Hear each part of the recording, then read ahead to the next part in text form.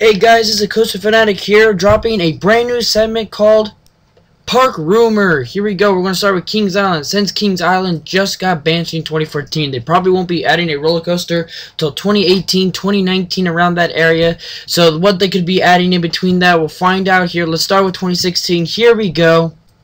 We're going to start with Flat Ride, and Kings Island needs this because they just removed Tomb Raider a while ago, and they haven't gotten a big Flat Ride in a while. So I could definitely see them at a Scream and Swing or an Enterprise, maybe even an Air Race. Next is the water park expansion. They haven't gotten a water expansion since 2012 with the introduction of Soak City. Now, there probably won't be a water park expansion until 2017, 2018, but I could definitely see them doing it in 2016, but I don't know. I'm a little bit skeptical on that, but we'll see what happens. Alright, now we got a Kings expansion. They will not be doing this because they just did it for 2015. They added 3 new rides to Planet Snoopy, so there will not be a Kings expansion.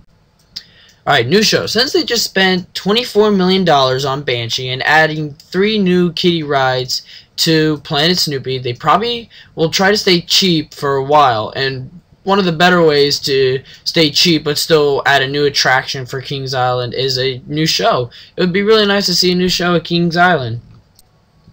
And park improvements. Like Kings Dominion and Carowinds, they both did park improvements. Carowinds did new Tigaboos and parking lots, while Kings Dominion has just been freshening up the park. So I can definitely see Kings Island just sticking to park improvements by freshening up the park, new landscaping, maybe some new food options, like what Kings Dominion's doing, or new parking lot, new entrance, new front entrance, or kind of remodel it. Something to kind of freshen the park up, make it look nicer, bring the charm up again. You know what I mean?